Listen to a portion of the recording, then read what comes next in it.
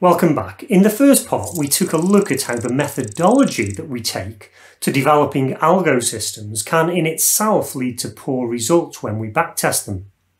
This can then potentially lead to you throwing away what was actually a perfectly good system.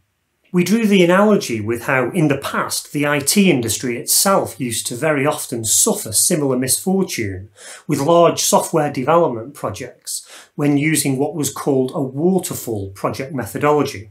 However, the IT industry on the whole has changed the way they do things by using what are called Agile development methodologies.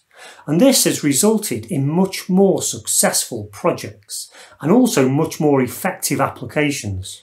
Here, the key difference is that an iterative approach is used, where the functionality of the application is split up into much smaller components.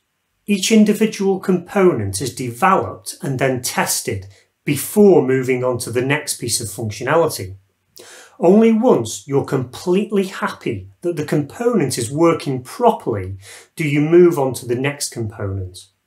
And this cycle repeats again and again until all of the functionality is delivered.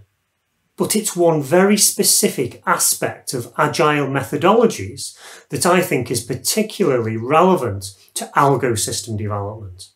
And it's that I want to focus my time on now.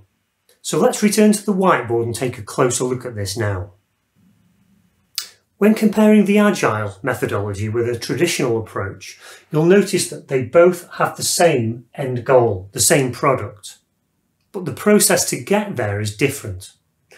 With the Agile methodology, at each stage of the development process, the aim is to have a fully working product.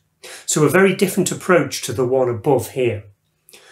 The deliverable at each stage won't meet all of the requirements yet, of course. That won't happen until the end of the project. However, by ensuring the functionality at the end of each stage here is developed in such a way to be fully operational, it means that the users can test that specific part of the functionality right away and give feedback there and then. Then, if there are any changes required, so maybe the product doesn't quite meet the requirement, or maybe there's a bug, then it's relatively easy and quick to identify this and also to change it at this point without the huge amount of rework that was needed in the above approach.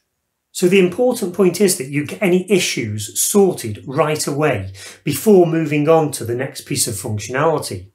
Then by the time the project reaches this point, the users have already seen most parts of the application and everyone knows that everything's working as expected and the application does the job that it's supposed to. So the project is on track to be a great success. But what we're interested in is how this kind of methodology can help us as algo traders. So let me start to break this down into functional areas that you can relate to.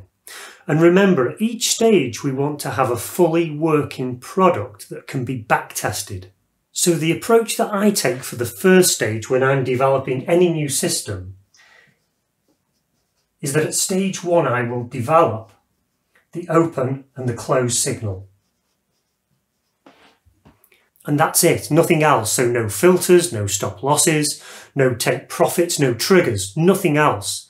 But because I have the ability to both open a trade and to close it, it meets the requirement of being a fully operational trading system. And then I test these pieces of functionality using a simple backtest and using default parameter values. So this isn't an optimization. All I'm interested in right now is whether the signal is working correctly or not. So I use parameter values that make logical sense based on whatever the system premise is. Now, developing the system in this way with just the entry and the exit signal initially has a number of huge advantages. So click top right now to go to the final part where we'll look at why this is.